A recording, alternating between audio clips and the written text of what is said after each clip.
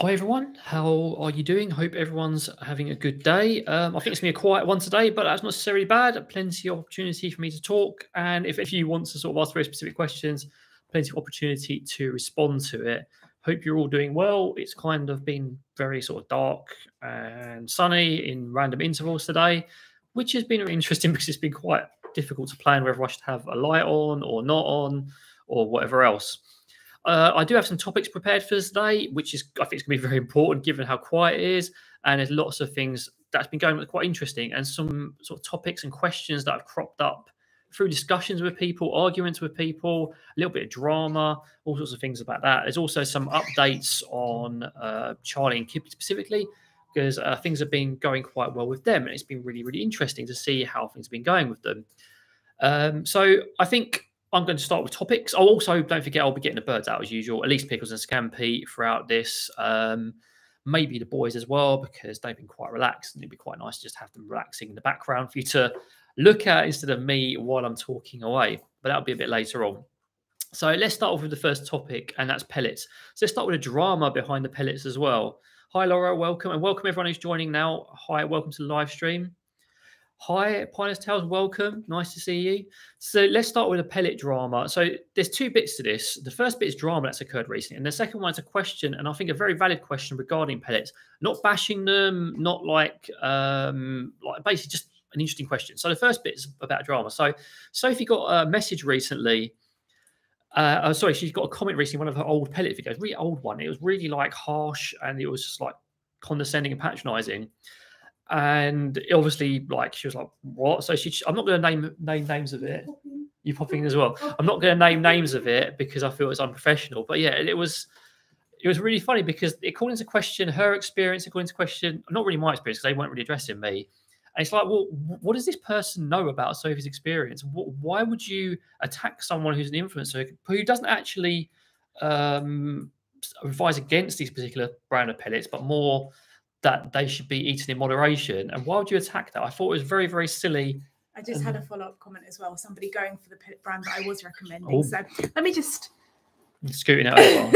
there's something going on behind the scenes. I don't know why people are coming for me and why brands think it is at all professional to be so rude. Antagonistic, basically. So that's fine. So I'll tell you about that later. But yeah, there's clearly something going on. Some people attacking the brand that we do recommend and coming for me because I think that the brand that we recommend is good. So it's all very weird. I don't know what's going on, why someone hates me. I don't think they hate you necessarily. I think it's just a shift in opinions, and people are feeling like they're kind of like attacked, when in reality, you know, what me and you do and other people do is more just trying to advise the facts, you know, based on what modern science is saying, based on the lack of information, based on the fact that most of this stuff is tested on chickens, and based on the fact that me and Sophie don't say that you can't feed pellets. It's just it should be done in moderation, extreme, and there are better ways you can feed your bird. And based on the fact that no pellet can be appropriate for nearly 400 species of wild parrots. you can't just like, everyone has a different dietary requirements, you know, different animals do. So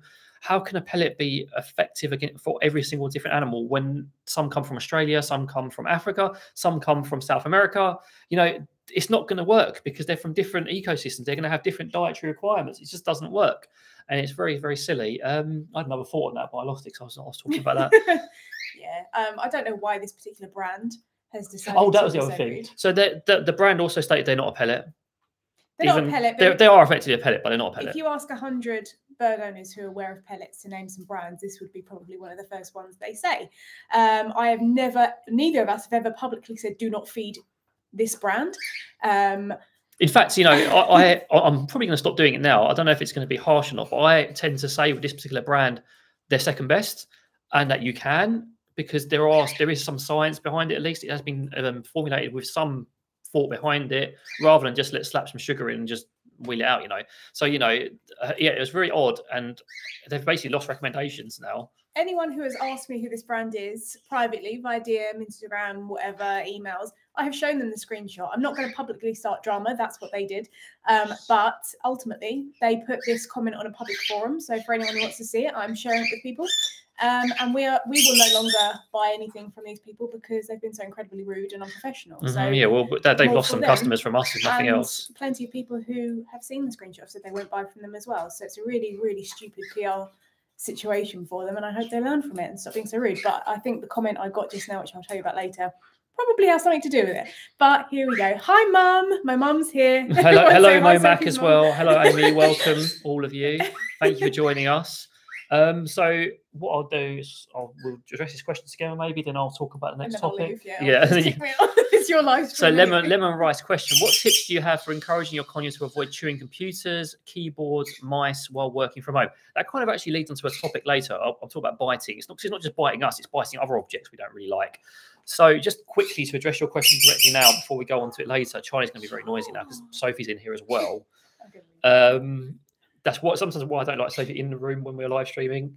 So yeah, so avoid chewing. So redirection is your best bet. Don't make a big fuss over it, which again leads into the topic later. Don't immediately take them away because it becomes a game almost. So they get on the keyboard and you're trying to work and you're right, get off, take them away, you reward them elsewhere. Try and make it more of a smooth transition. You take them elsewhere, you ask for something first, and then you reward them. Give them more things to do. We did trial it, but it didn't really work very well, having something on desk. I had to put a foraging tray on my desk. But stuff like that. And again, this will lead into a topic later, so I'll try and cover it a bit more in depth later on. Yeah, and sometimes if you find that after, I don't know, an hour, your bird is just being an absolute pest, they want to know what you're doing, are preventing you from doing your work or whatever, it's okay for them to be in the cage for a little bit, or their safe space, bird room, aviary, whatever, and to have some independent play. There's nothing wrong with that. If you find that after a certain period of time, your bird's okay, now I need to be up in your business, it's okay for them to go and have their own independent time so you can actually do what you need to do, because we have to live our lives as well, don't we? Exactly, it's very true. Yeah, so that's basically the truth of it. It comes from the myth of birds having to be out all the time. It's more time out the better, but sometimes they do have to go back in a cage and they have to be happy in there, and that space would be really, really nice for them. They should want to be, well, not always want to be, because they probably prefer to be with us and the flock members, but they should be happy being in there and content doing it. Cool. So I'm gonna go. Okay. Hopefully Char's not going to scream. I'm gonna be on the chat, so I'll see you guys in the chat. Okay. Might pop back in later, but so with regards to pellets, the comment and some other things I've read recently, it sort of led to an interesting question that I thought would be worth discussing a little bit in a live stream. No problem, Lemon Rice. It's basically what we're here for. So in the comment, and also something I've seen recently elsewhere, is that certain types of pellets have an appearance or a lack of appearance. So they're either coloured or not coloured because of us, because they appeal to us. So for example, you have certain pellet brands that have bright colours. Some advertise that they appeal to birds, some that they don't, and it's quite a confused mess. So the question I was interested in sort of discussing was, how important is a pellet's appearance to a parrot when they're selecting food? You have some pellets that look identical to each other. So in my mind, I feel that looks boring, especially when you look at parrots. It seems that sight is a very important factor when they're selecting food initially. They'll often rely on their sight, and then they will probably rely on texture and how it feels, maybe then taste, probably not smell. It's in that sort of order. So you have sight, texture, taste. So if sight is so important to our parrots, then if a pellet's all the same colour and it's very bland and boring looking, is that actually capitalizing on that? And is that compromising their nutritional enrichment, their enjoyment of eating stuff and selecting it? But conversely, parrots see in a completely different way to us. So would these pellets look completely different to them? Even the bland ones and boring ones, would they look more appealing to them? And if that's the case, how would they look? And I don't think there's ever been really proper studies in how they would perceive a pellet. And why would there be? It's not a very interesting topic to most people. I think it is to me, because I find it interesting how they select their food anyway. It was very interesting. We had we used sunflower seeds for training trees, and we had some which were kind of smaller. They look pretty much the same. They're a hold, so they're out of the shell. And none of the conures really enjoyed them. They would pick them up and they would throw them, or they would just ignore them and go for hemp seeds instead. We then replaced those sunflower seeds with some bigger ones from another brand, from another Whole Food store, and suddenly they loved them again. So was there something they were perceiving visually in those sunflower seeds that made them reject them? And would that apply to pellets as well? And I find the question fascinating. It's something I'm going to ask other people as well. I'm going to ask Jason about other people just to try and get some opinions on it. Because, yeah, And then if you've got pellets, like say we talk about the bland ones, we talk about the pellets that are quite brightly coloured. Are they like neon lights to parrots? Are they like wow, amazing, or are they for the human like spectrum as well? Do they just look bland as well to parrots? I don't know. What would you guys say about it? I know it's not too many of you guys, but if you've got any opinions on this question, feel free to drop in the chat, because I'd be interested in hearing your opinion on it as well. Because for me personally, I think a bland pellet looks bland to us, will only look slightly better to a parrot. And this is just my opinion, by the way, not scientific facts. So those pellets won't look that much appealing, regardless of what people say. So therefore, they may not be very interesting to eat. And the bright ones are going to be like neon to them. So I don't know if that's going to be very good either. And if they have pellets like that, will they naturally just not eat other foods because they're offered, because they're so amazing? And also if they're like coloured as well and flavoured with sugar, I mean, it's like a child selecting stuff. You know, what are they going to go for? The most brightly coloured and the best flavour and texture. And it's just, it confuses me why there seems to be a bit of a divide on, not even a divide, like just some pellet brands say, oh, it doesn't matter what they look like. Some pellet brands say you do. Some pellet says, like, get your facts straight, guys, you know, but they're not pellets, remember, not all pellets. So let's have a look at what I've seen a couple of comments here. So let's have a look. Two very good comments immediately, actually. So, Mr. Teeny, I think it is interesting. Maybe someone should do a proper study about it. I would love people to do a proper study. But Klaus's comment, maybe I can do something about it. Maybe I can do the first few steps of a study. Have you tried using a UV light? Do sunflower seeds look different? I have not. But if I can get a cheap one, this is something I'm going to try, and I'll probably put it in a video for you guys as well. If I don't write it down, I have to get Sophie to remind me, because I think that's an awesome idea. It all does depend on how much they cost. I would absolutely love to do a UV light study and just look at how much things. Great idea, both of you. I hope you don't mind me stealing it, because I will try and do that video for you guys. As long as UV light isn't horrendously expensive, because then I'll be like, maybe not. I'll probably try and get someone else to do it. Less and more Voltron. Thank you very much. I wasn't really expecting anything like this today. So really, really thank you. And I love the little flying pair as well. I do love the little emojis. I think they're adorable. So thank you very much. First naughty of the day, maybe the last, but it's all good. Don't apologize for being late. Happy to have you. And you sort of came in with a bang as well there. So Lemon Rice, my Konya loves anything resembling a seed. This includes grains of sand sometimes. So maybe it is a visual thing. Maybe they're assuming that those little bits look like seeds. Again, that would be almost a separate study. Oh my goodness. I somehow need to catch up on my scientific degree stuff and sort of be able to do this stuff. Lemon Rice, I think it would make an awesome video, and I think it's something that's well worth doing. So I'm going to try and do it. So Pioneers, from personal experience, don't care what a pellet looks like. I gave them a choice of coloured pellets and plain pellets, and they chose the plain pellets because they recognised them. So is it a familiarity thing as well? So that's a whole nother level as well. So Pioneers, did you introduce the plain pellets before you introduced the coloured pellets? Had they eaten them for a long period before they were given the coloured pellets, or were they roughly the same sort of time?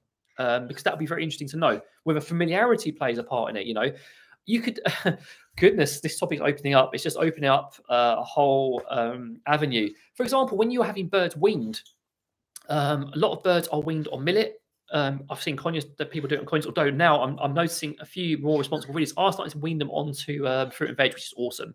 But let's take cockatiels or budgies, for example. Most of them are weaned onto millet. So then millet becomes amazing as a food, ultimate treat food. But is it an ultimate treat food because it's millet and it's really, really nice? Or is it because they had that when they were little and that's what makes it so amazingly appealing, because it's familiar and it's like, wow, I had this when I was little. This is the best food. I recognize it. I'm going to just keep on eating it. It's really interesting. If they're not expensive, then I will look into it, because I think it'll be absolutely fascinating to do. I'll have to see how it comes out on camera. So maybe we'll basically just see what I can do. Partner's Tales. They've been eating the plain pellets for coloured pellets. Introduced coloured pellets, didn't recognise them as food. So again, there's this recognition thing, this familiarity thing. And maybe the pellets that are not pellets play into that, because some of them are small and seed-shaped.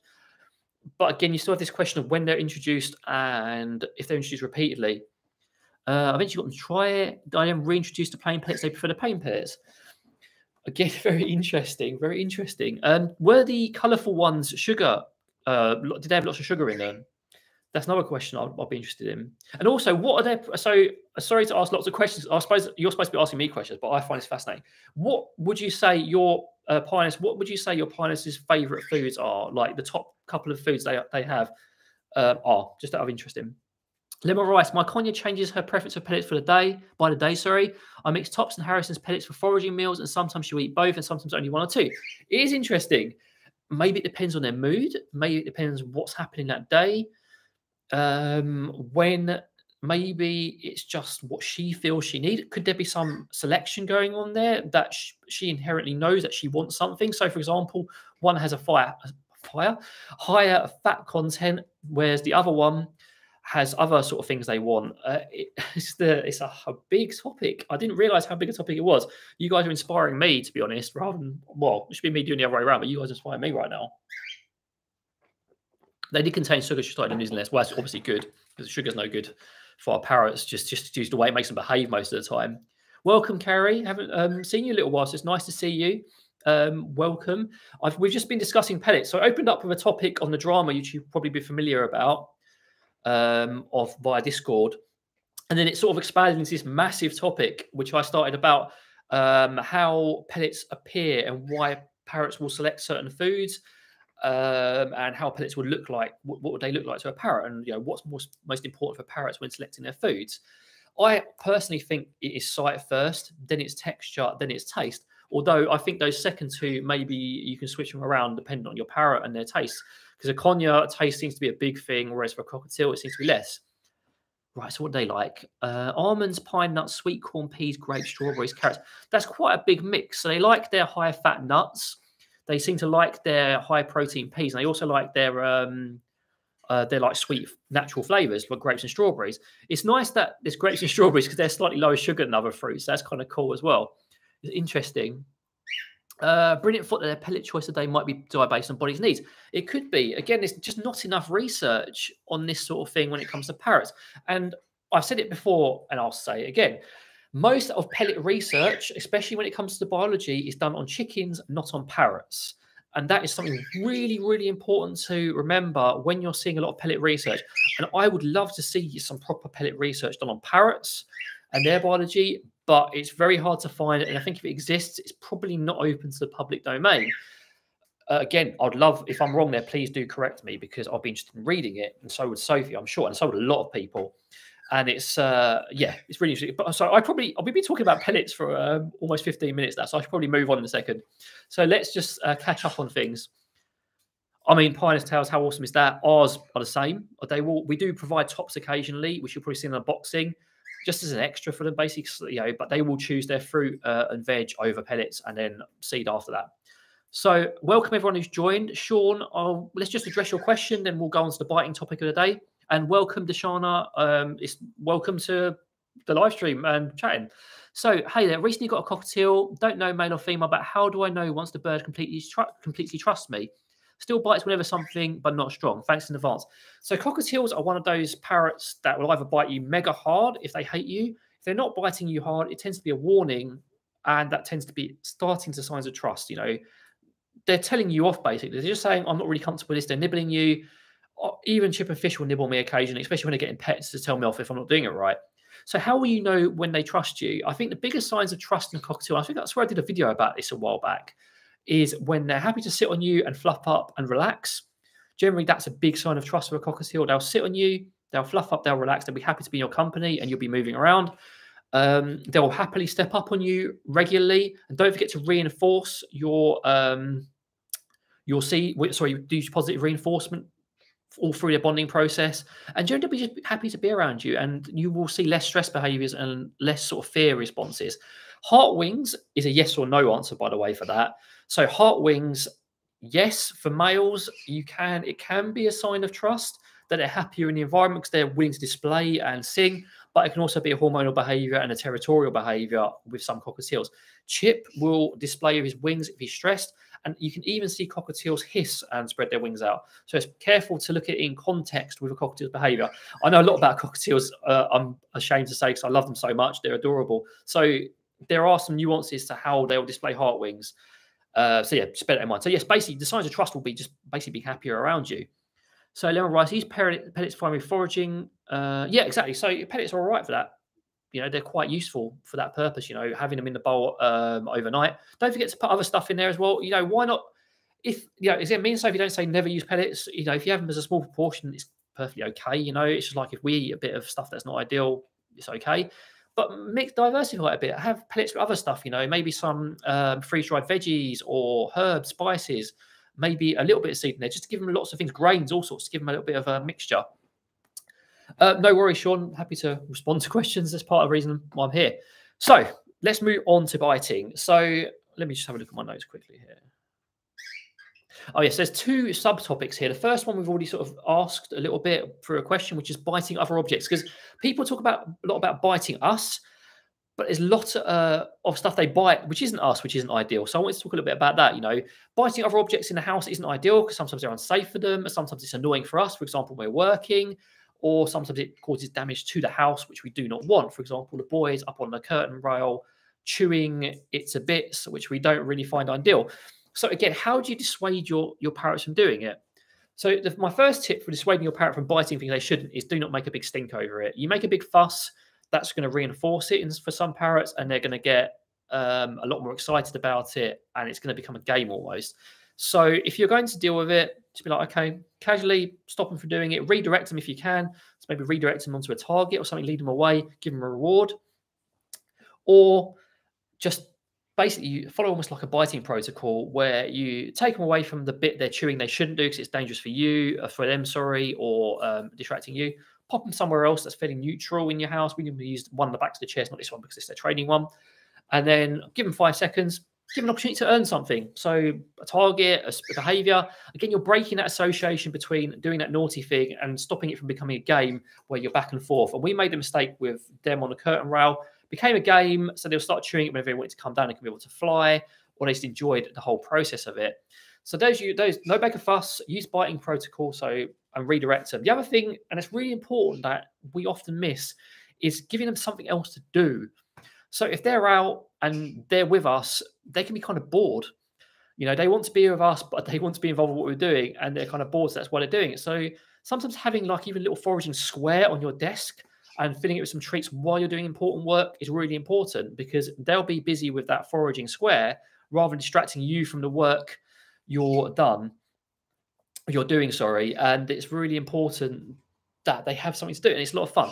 The final option is actually just to put them back in a cage for a while. You know, as we said right at the start of this, the cage should not be a punishment. It should be somewhere fun. It should be somewhere good to be. And being out, the more they're out, the better. Really important, but they can have in-cage time as well, especially when you're doing important work. So you have to live your life and you have to earn money, especially with the situation as it is in the world right now. You know, we all need to make our cash. So sometimes the birds will have to go in a cage. And your next question will probably be, what if they start screaming? Will they start misbehaving? Again, activities in there, redirection if you can spare the time for it, a bit of training. Conditioned calm is very useful for in the cage time as well. But then you have to start doing some screaming work, which will probably be either watch a video or I'll have to do it in the future live. But yeah, so that's the first part of biting. So let's catch up with the chat a little briefly here. Momac, my cockatoo loves to display heart wings at my friend while singing and screaming him. Yeah, they do love to get their heart wings out. So sorry if I mispronounced that. Harrison's bird foods have done feeding trials with their pellets on parrots, not chickens. So one part of that I'll disagree with. The second part I will agree with. They have done their feeding trials on chickens as well, and that's what they're based on. They may have done some trials on parrots, but I have yet to see them, and I'd like to see them. And I'd like to see, rather than anecdotal trials or very small sample sizes, but big sample sizes and looking at it over a long period, rather than just a very short period. Again, we've kind of talked about pellets, so I want to kind of move on from there. But yeah, just to address that comment, because I know for a fact they have on chickens as well. So yeah, Carrie, Twig went through a period where he was biting my hand hard when I'd feed him through the hardest part of his molt. He had a notable change of personality during molt. Also very important, yes, cockatiels, well, most parrots can get very grumpy during molting. You know, it's very irritating, but lots of pin feathers. The slightest touch can be irritating. They want us to help them with that molt, so they want us to pet them as we normally would, but sometimes we do it wrong and then they'll lash out. So that's just a normal part of molting. And also it's tiring. You need to support their body with a bit of extra protein because molting is stressful for parrots. And it's really important. So it's very, very good point there. So the second part of biting, Again, this come up from a discussion recently, which I found quite interesting, and that is why do we recommend not reacting to parrots when they bite? Now, this is through proven behavioural science. Before anyone argues with me about it, by the way, this is tried and tested over decades of like trial and error with animal trainers and stuff. We don't react because that is the best way of preventing further biting, and it's proven. So people ask me, so why doesn't it work the same way with parrots? You know, say for example, Charlie was to nibble Olive, and Olive would squeal, and she'll tell him off. So that would basically tell Charlie to stop biting Olive. Why does that work for us? Why shouldn't we react and tell our parrots that, no, this is bad, you can't do this anymore, you know, we're part of the flock? Well, the biggest and most obvious answer to that is I'm not a parrot. I don't speak parrot. I can't communicate to Charlie, just Charlie, for example, even though he's very good recently. I can't communicate to Charlie to stop biting me through squealing at him or making a big stink. He doesn't understand the word no. He doesn't understand the word ah. He doesn't understand swearing. None of that is anything to him. All of that is just reaction. He's just getting reaction from me. I don't speak parrot. He doesn't speak human. So, you know, and maybe over time you can establish that dialogue. But again, it's much quicker to do the other methods of controlling biting. The other thing as well is when they're biting each other or beaking each other, they have a layer of feathers. So they may do that to warn or communicate something. With us, it's straight onto our skin. So again, we don't want to react that because we don't want to be miscommunicating things to our parrots. You know, it's very easy to miscommunicate something to our parrot because we react in a certain way. They have their set lines of communication. They have their feathers to protect them from big bites. They know what they're doing. The techniques that people recommend, like pinching beaks, how does that work? You know, a human pinching a beak doesn't really tell them anything, you know, all that other rubbish. So that's why it doesn't work, you know, when we do it, whereas it may do with them. And I felt it was very important to cover that. It's really important as a topic. So we have another question. Please help me. I have 2 birds and the female is scared of me and her mouth is opening and closing and she's shaking. And today's the first I just got. So please don't spam questions, by the way. I will get to all questions and I will always look at the questions. Just like Joralu said, you know, if you spam too much, I will just not answer the question basically because it's rude to everyone else. But I will. So it's just your first day of getting your cockatiel, you know, so they're going to be really scared. Also 2 birds. So I'm assuming it's cockatiels. So you have 2 birds. It's first day of getting your bird, you know, they're going to be scared. It's like moving country for us. It's going to be scary. It's going to be worrying. And you really need to be worried. You need to be worried. They're going to be really worried. So what you need to do is work on passive bonding them. Let them settle into your house. Let them get used to how your house is. Take your time with it. So just be around your birds, you know, don't force any interactions on them. Let them get settled in and then start interacting with them slowly. I've got videos on bonding with various parrots, you know, lots of different sort of content that I recommend you watch, you know. So watch my bonding. I don't know if you've got a cockatiel conure or whatever. Watch my bonding videos. Watch my passive bonding videos. That will sort of give you a starting point of what you should do. But my advice would be let them settle in. Make sure they've got food and water in there and just be around them and let them get used to you and your place. Then later on, you can start maybe offering them a treat through the bars, holding it there, let them get used to it, okay? So, Carrot, yeah, I actually want to talk a bit about Charlie today as well because the progress is actually improving more and for necessary reasons. It's having to sort of accelerate a little bit. So, lemon rice. Oh, sorry, let's try and catch up a little bit. I like Tots pellets exactly for those reasons, and also the fact they're actually cold pressed, which is very important in how they function in the body. But I've got videos on that as well. I end up talking about pellets for ages because it's a big topic for me. So, Amy, is it right that they're actually teaching us? We just need to listen, understand what they're saying. So, of course, yeah, definitely, Amy.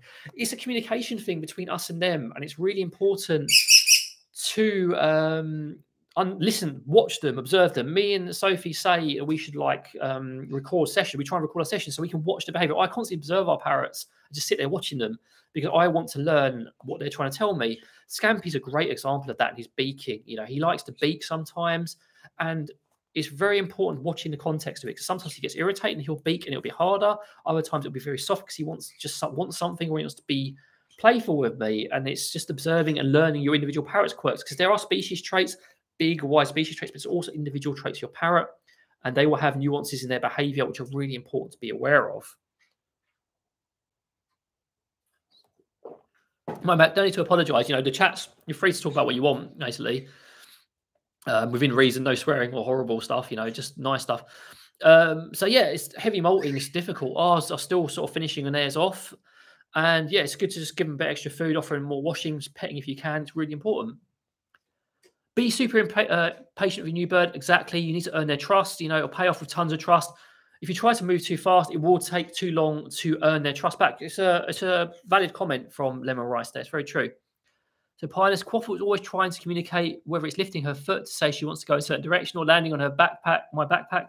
Oh, so her backpack say she wants to go. So exactly. They're very smart and they will try and communicate with us, either by flying something they want, gesturing. Conyers are like beacons for what they want.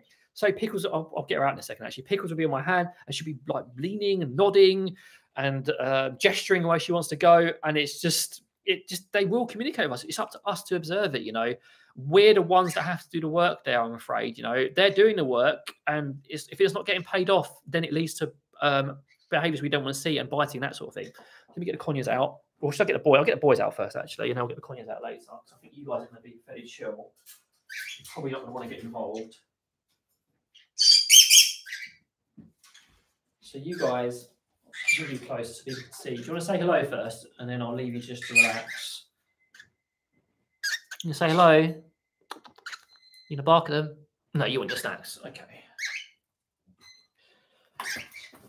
Yeah, just let them relax behind me. If they want to come over and say hello, that's fine by me too. So before I move on to the next topic, let's catch up again. Landing on her treats while she's going to certain whistles to say she wants to train. Exactly, it's funny how they will communicate with us and tell us what they want. You see the boys popping back there. It's a form of communication. They're telling me, I don't really want to be on you right now. I'd rather be on there. It's important to listen to that. Sometimes our birds will have to do slightly different things. Like, for example, if there's a danger situation, but that's where training comes in, you want them to do something they don't want to do. You need to motivate them with a treat, and you need to train them to know that that's important. So that's the last topic of that side of things. So cages. Let's talk about cages a little bit. Bar spacing has cropped up quite a lot recently. People using inappropriate bar spacing. Again, it's been a requested video, something me and Sophie have to do because bar spacing is important. Having appropriate bar spacing can lead to disaster. You don't have the right bar spacing in your cage. There's been some shocking content recently, which I don't want to go into because it's just stupid. Honestly, that's the only word I can think of, stupid. Yeah. But the more important topic around cages, sorry, just read my really badly written notes. So, again, another topic I find doesn't get covered a lot is our behaviour around the cage. Like our behaviour, our interactions inside the cage, how we use our hands, and just generally how we behave around our parrots' cages. If we're ultra excited around our parrots' cages all the time, we're almost encouraging overstimulation, overexcitement in them, which isn't very ideal. If we're quickly darting our hands in and out, we're messing around with them, and we're not really getting our parrots used to doing that, again, that could be causing stress and sort of problems. I've been kind of actually, it's Charlie that's made me really mindful of this recently because of how he behaves when I go in and out of the room because he's so overstimulated by me. I have to be quite mindful of how I walk past the cage. And I have to gauge whether I have to walk quickly past or I have to go nice and slow. When I'm near the cage, I will moderate my behavior. So I will be a bit softer in my tone. I will wait for his calm before I'll reward him during training. I will generally try and take a more relaxed stance. And I think it's something we should all be mindful of around our birds' cages because we could almost be accidentally fueling behaviors we don't want to see, such as overstimulation, such as biting, almost making it a game when we're trying to get bowls out of your parrot's food guarding or nervous about them, and these are things that we trained away, but they take time. So it's better to prevent it in the first place rather than having to go through all the steps in training to fix them, if you know what I mean. And yeah, this just I thought was something that's occurred to me recently that was really useful to mention. I did a Patreon video recently about like in-cage training with Charlie, which I'll talk a bit about later actually. And it's paid by really valuable dividends with me and his relationship. I did have another topic on cages, and I don't know, it's just too many interesting topics with pellets and biting and a lot of things that you guys are saying. Right, so that's all those topics covered. I couldn't say it better, really. It's their personal space. If they don't want to be bothered or interactive, they go to in a cage by choice and have them play. It's their safe space. That's exactly what it should be. It should be a safe space. It should be a place that they're happy, and it should be a place we don't really mess with unless we have to, or we're doing things with. We try to mess with their cages while they're out, and that way, we're not interrupting their time. And having in-cage time is really important and really, really valuable. So I'll sort of change the order around a little bit. I've got a couple of questions people asked in advance, and then we'll go to topics because I think it will round things off before we just finish off with people's questions in chat. Right, so again, it's back to pellets. I apologise. So this is something someone asked me recently. I said I'll just reply to on this. Should I stop feeding my parrot pellets? And this was after they watched my videos on pellets. And I was like, you can if you want to. If you want to go for a whole food diet and just skip pellets, that's completely fine. But you don't have to. There's some pellet brands I would recommend not feeding, but stuff like Topsy's is completely fine as part of a balanced diet. I just don't think it should be the whole diet. Nothing should be the whole diet. No pellet is a complete diet, I'm afraid. So you want to have a mix of different things. And I'm not talking about the proportions that a lot of pellet brands give you of 80% pellets, 20% vegetables. We're talking about 10% pellets, 90% vegetables, fruit, sprouted seeds, all the other stuff. That's what you want. You want pellets as a minority, and you can keep feeding pellets if you want to. Again, this is what I think. If I see science that proves it in another direction, I will change my opinion. But as the way things are going and the more people are talking about it, it seems to be that pellets are going to become a thing of the past unless pellet brands change how they do things. All seed's bad. Pellets better than all seed. This is the next better step, basically. And it simulates the natural environment. The arguments against it tend to fall pretty flat when you look at just what birds eat in the wild. And if you can offer that, why would you want to offer them something else apart from our convenience? And if you talk about vitamin deficiencies and stuff like that, yes, you can maybe add a little bit of pellets in there if you feel that's necessary, or you could just provide it through giving them a choice of different foods and encourage them to eat them over time. So that's my opinion on it. Second question. Can my bird cope if I go away on holiday? And now the person who asked me this question didn't give me really much of a time scale. Can your bird cope if you go away on holiday? Sure. But that isn't by leaving your bird in that cage with a little bit of extra food and then just going on holiday and leaving them there with overfeeding. No, that they will not cope and they should not cope. They need someone coming to check in on them, ideally someone sitting for them so they can come in and look after them, interact with them. Even if it's just through the bars of the cage, it's really important they get interaction because that will give them stimulation, give them fun. If they can come out with that person, even better. But those foods and waters need to be changed regularly. They need that interaction. They need lots of fun. So yes and no, they will cope, but you need to put things in place. I've got a video about going on vacation and what I recommend, but you cannot just leave your bird in their cage on their own and swan off. No, please don't do that. And I hope you weren't even thinking of doing that. Right, so let's catch up with chat again, and then let's do the last couple of topics, and then just open it up to whatever people want to talk about. Play with these guys a little bit because they seem to be getting bored of snacking. And then, yeah. Lemon rice. Any tips for setting up a cage that is intended just for sleeping?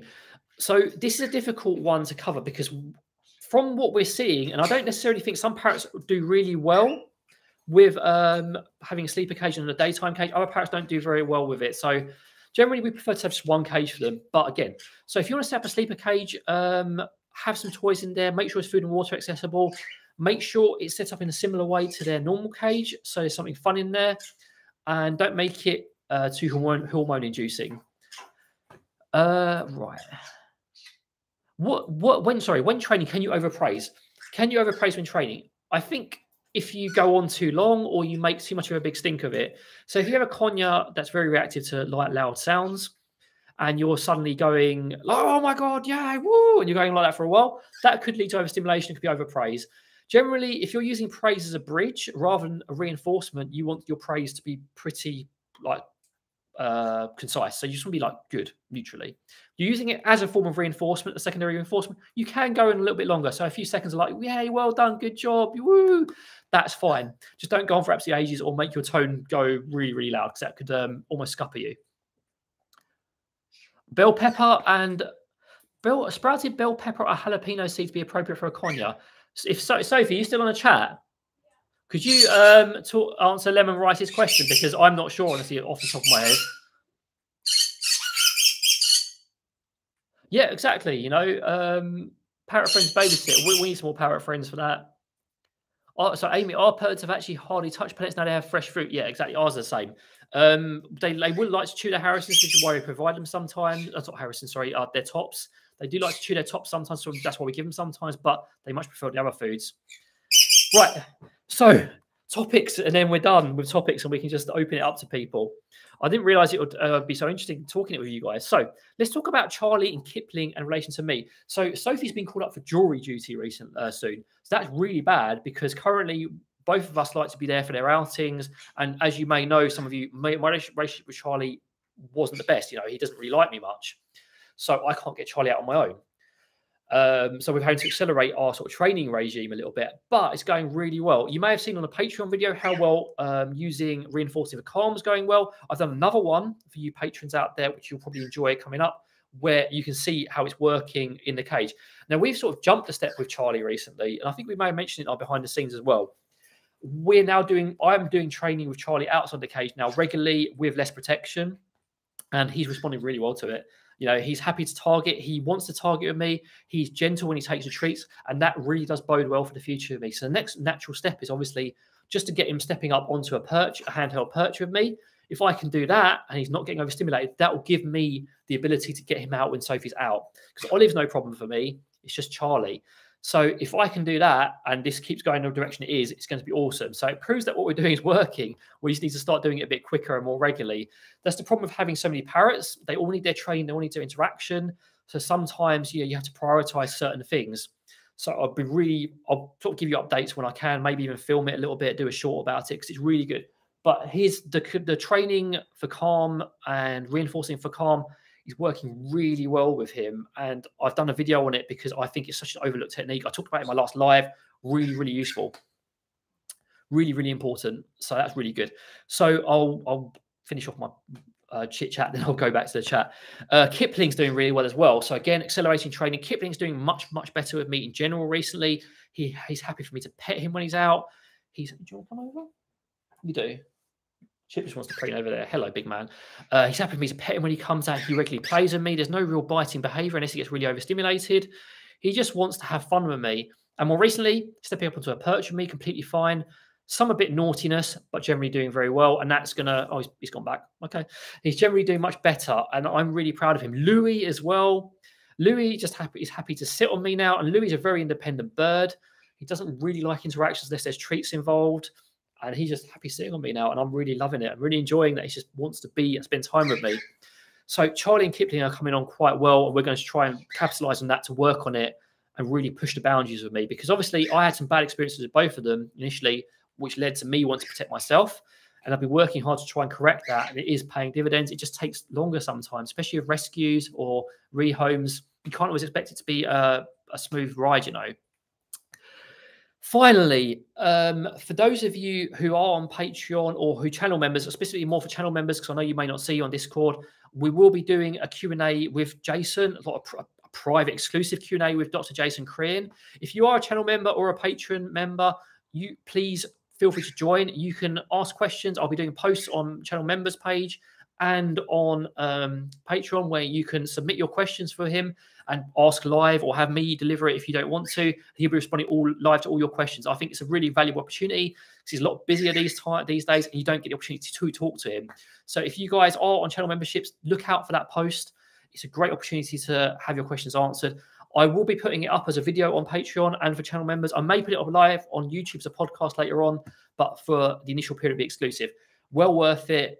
Keep it in mind and do ask your questions because it'll be lots of fun. I have a couple of questions I'm going to be asking him as well on various topics with diet because I find it always very useful to talk to him about it. So that's basically all my topics done now. So I'm just going to respond to chat and just chat. I'll pop these guys away in a little bit and get Pickles and Scampi out because they're very keen. I think people have already sort of talked about this Bungee and Co. Is it a good idea to sprout seeds? There are certain, you can sprout seeds, but there are certain better ones. You want human grade ones for a start. Sophie's got loads of videos. I'm doing a video on soaking. So if you don't want to take the full leap to sprouting, you can maybe soak seeds to start with. And soaking is very useful as well. It's kind of a stepping stone to sprouting for both us and the birds. It improves the flavor of the seeds. It improves their nutritional profile, but it's not full-blown sprouting. Well, Pathfinder Pony, it was nice seeing you. Thank you for joining us. I didn't think you say hello. If I didn't say hello before, hello and goodbye as well. Deshana, Mania does not want to go in the cage, start screaming, but eventually goes in what to do to let him stay in the cage. So it's a long topic. So how can I do this very quickly? how can I, right. So with the going in and out of the cage, you want to make going in the cage reinforcing. So always offer a high value treat for going in that cage. Do training in and around the cage as well. And also make sure that the cage isn't a rush experience. Don't rush them in and then get them out. So set aside some time before you want them to go into the cage, maybe 10 minutes. Do some training around the cage with targeting. Let them go in, let them come out again. Let them go in, let them come out. Make it less of a rushed experience, because all too often when we're trying to get birds back in a cage, it's a rush. We need to get them back in, we need to do something, and it makes it stressful when they can sense it. So I've actually got a video on it as well worth watching. That'll explore those topics a little bit more. Sophie, once again, comes to the rescue with regards to sprouting. So I wasn't sure with sprouting peppers. I thought it was a no, but yeah. Yes, multiple places offer sprouting seed mixes. Commercial, yeah, exactly. The reason, yeah, exactly, yeah. Pioneer's Tales covered your question very well there. We're looking forward to it. Yeah, I am as well. I'm hoping it's going to be lots of fun. Screaming in the cage is another fix. The problem with screaming is I think I covered it in another live. It's a long topic, and I don't think I have enough time to dedicate to it now. Screaming is another fix. You can reinforce a calm, which is something I've been doing. You can play various games. I'd watch my videos on that because it would take me quite a while to talk about it. Basically, you don't want to be reinforcing screaming. You don't want to be paying attention when they're screaming. You want to be paying attention when they're not screaming. You want to be waiting for interruptions in screaming. You want to be finding the reasons for the screaming. You want to be eliminating the reasons for the screaming and watching very carefully. Very reassuring. Glad.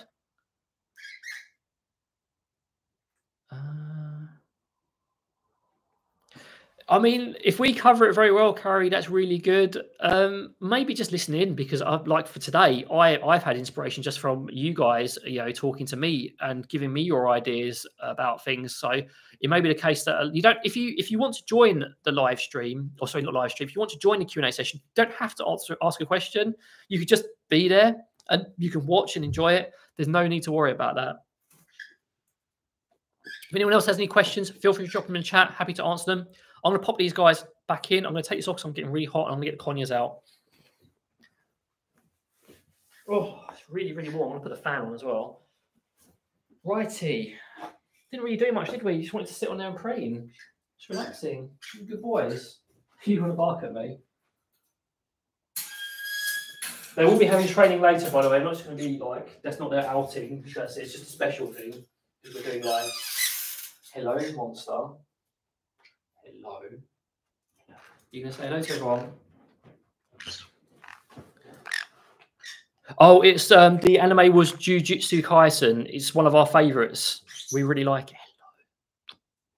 Hello. Are you trying to tell me? Are you posturing? Are you nibbling me? Are you posturing? Scamping. Watch out.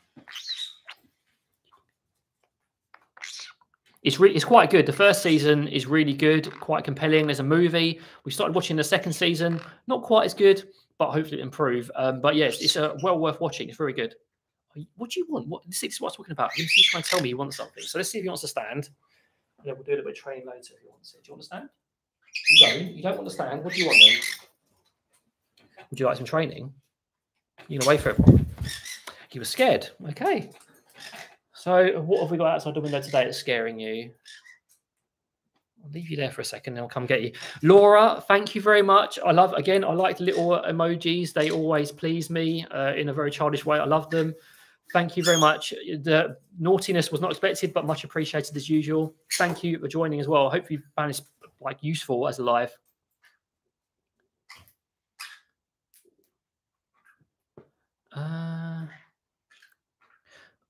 There should be like a button or something, like a little dollar button at the bottom, I think. But honestly, if you want more content, it's probably better to sign up to our Patreon, one of them at a low level, because we give you a lot more stuff, a lot more perks. It's up to you how you want to do it. If you want to do it, we don't expect it, We do appreciate it, but I never expect it. So yeah, there's that little dollar sign, or just be a Tell member or something. Yep, Carrie, I'll talk about... Oh, that was the other thing I want to talk about, a big topic. So I'll talk about that in a second, Carrie. Give me a second.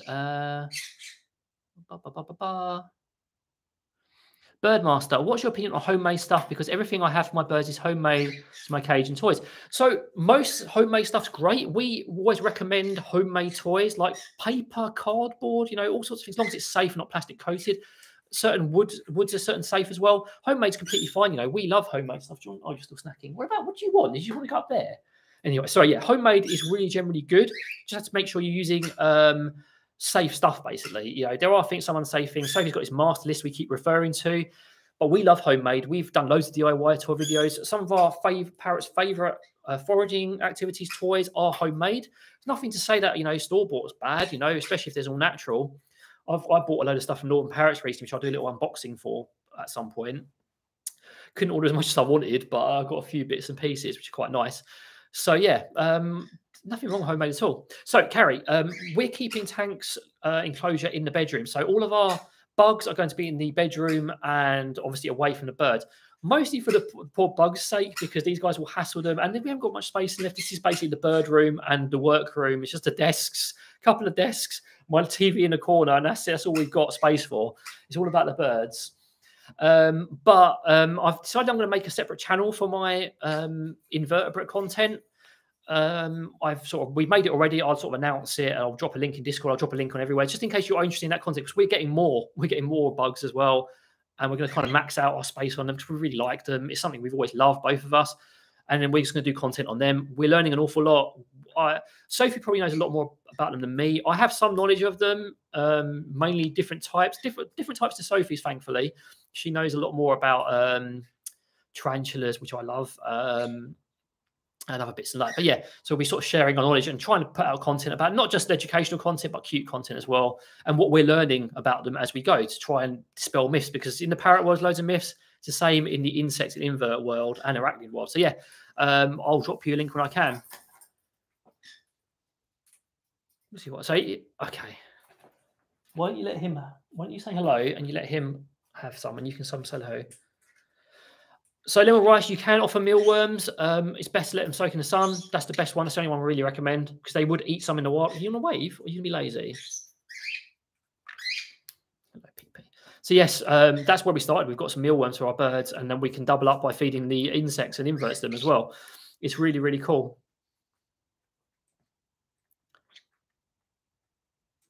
I mean, most of those look okay. If you can, I'd recommend sisal for your rope perches and stuff. It's much better material, much safer.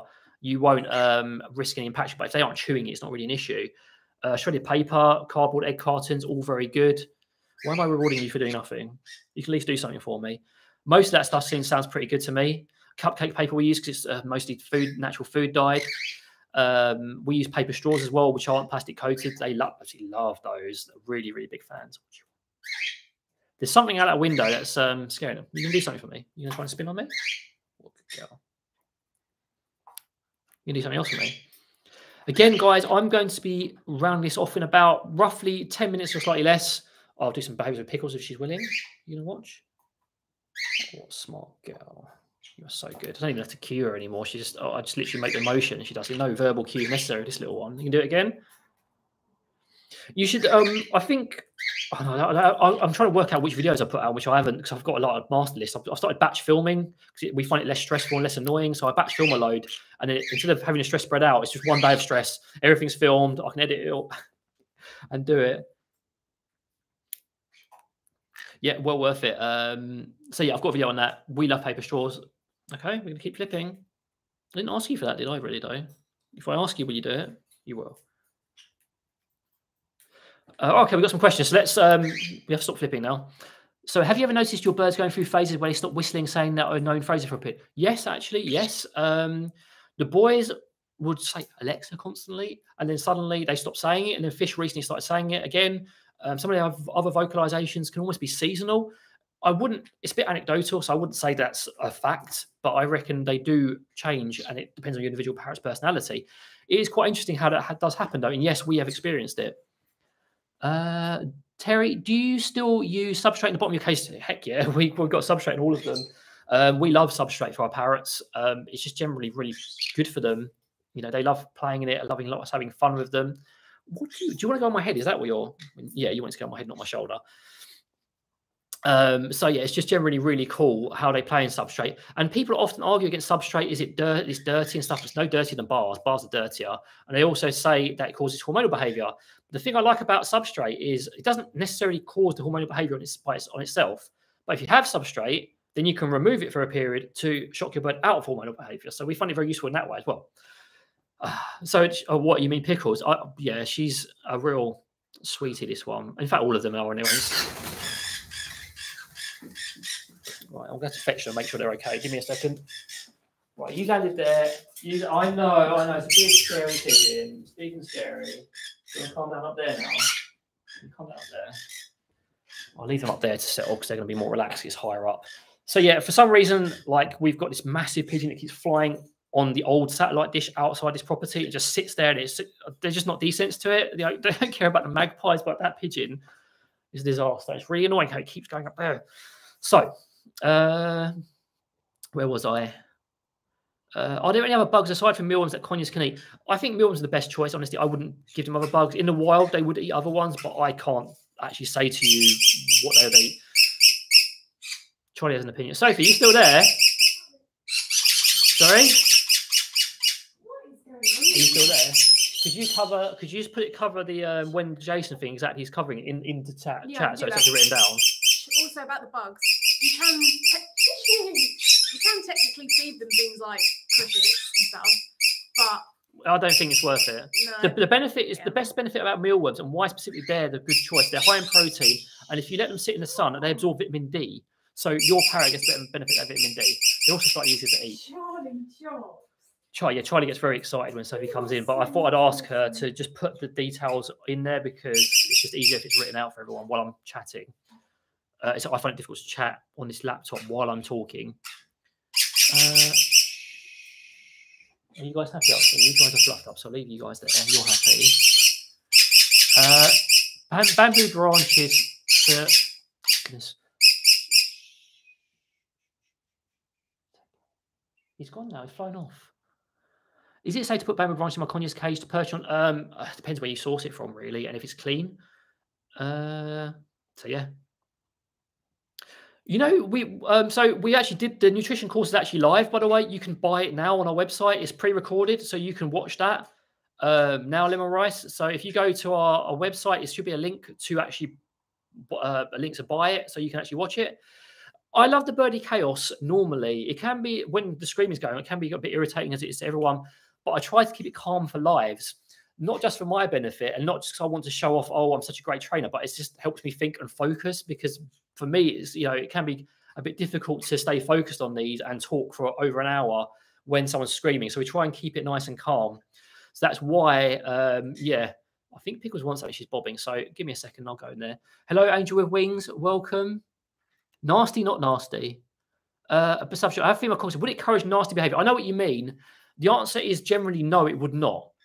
They'll probably be scared of it initially once they get used to it. If you do see hormonal behavior, why are you taking it on fish? Just because it's a pigeon?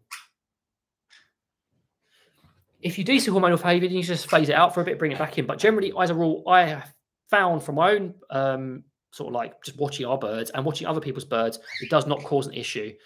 Yes, you can ask a quick question, Angel of Wings. This is probably the best time for a quick question because I'm going to be rounding off very shortly. I'm here for another 5 minutes, then we're basically going to call it a day on this one. Excuse me, I'm a little drinky. You can actually have a little bit of this one. You are allowed a little bit. This one's safe for you this time. I don't normally let her, only if it's like natural juice. Do you want me to give some Scampy some? It's not fair that you're getting some, he's not. Do you want some as well, Scrambler? I bet you're thirsty after that flying around. Have a little bit more, and that's it. You're not getting too much. A little bit more. Come on. You silly boy. One last try, because I need to focus on what I'm doing. You kind of want it, but you don't. Okay. Silly baby. Oh, just come back in its naughtiness at Klaus. Thank you for the flying pear. It's one of my favourites. Thank you very much for that and being naughty. It's, again, highly appreciated by both of us because it basically funds extra goodies for these guys.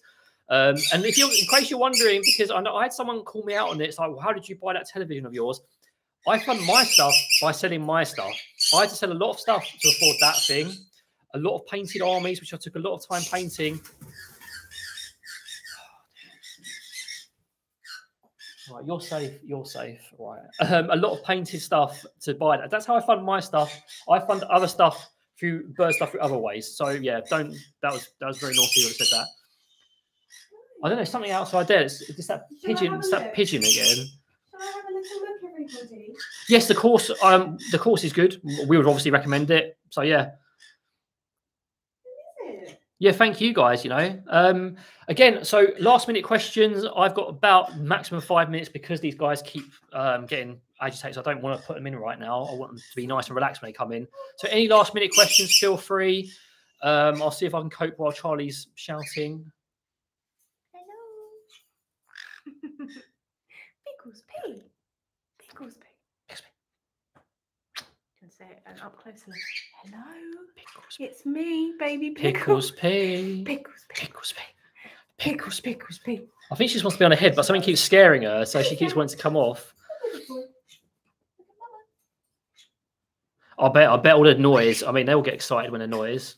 So Angel Wings, let's try and do your not get your question out of the way, blimey, that's really rude. Let's try and do your question before I run out of time. You've helped me before, so hopefully you can help me again. I've just got a little teal, already have one. How do I get the new one used to me? He's fine with my teal, just not, I presume just not with me, they're not getting on great. So it's just the same sort of exercises, really. Just do your usual bonding work with the other teal. If they're in separate cages, that makes it easier for you. They're obviously going to be nervous and they're probably going to gravitate towards another cockatiel because if you think they're very young, so they're going to be looking for their flock members and they're going to be basically wanting to be with the flock. So you have to do all the same exercises, all the same positive reinforcement, all the same work. If you can maybe train with your other teal while they're out in front of them so they can see and learn by association that you are a good person. They see your teal interacting with you, and then the other one's like, oh, this person's cool. They're getting treats, so maybe I will risk getting involved with them. There are quite a few ways, but it's basically the same sort of techniques you'd use, The only difference is, again, using your current teal to your advantage and trying to encourage a flock mentality. Eating with them is another good one. But yeah, lots of positive reinforcement, lots of passive bonding, lots of relaxation, lots of fun with them. Carrie, it's really kind of you to say. We're grateful for all of you guys, honestly. It's really helpful, especially you guys on Patreon, because it basically carries us through when there's difficulty. So we're very grateful for all of you and just the kind words of support, because sometimes it is thankless doing this sort of stuff. You're putting out information, you get grief like Sophie did, but a lot of the time just hearing what you guys say to us is sort of like boosts us up. So we're really appreciative of all you guys as well. Basically, that was the gist of it. It's just some juice. One of the natural juice, like diluted orange, wasn't it? I just put some orange juice on, like tangerine juice, and just put some water in there. I'm a bit weird. I don't like full-blown juice. I like to have it diluted with water. I'm not sure why. I just prefer the taste of it, to be honest. We do have some dilutes, but I don't really let them have that because it's probably got more sugar in it than I'd want them to have. You give them natural cranberry, don't we? Yeah, they love their cranberry, so I'm quite a big fan of that as well. Scary. Both in the same cage, and the new one won't stop screaming. Has ganged up on me now. He's gotten a friend. It's more difficult when they're in the same cage, especially if you've introduced them straight into the same cage with the other one. Again, it's trying to. It's going to be the same exercises, and it's just going to be a bit more difficult now because you kind of missed an opportunity there when they were separated. But it's not impossible by a long shot. It's just the same process, and you may have to rebond with your other teal if they're getting funny about it. No. When I saw about it, there's no need for pitching in. As I said, kind words are most appreciated by us.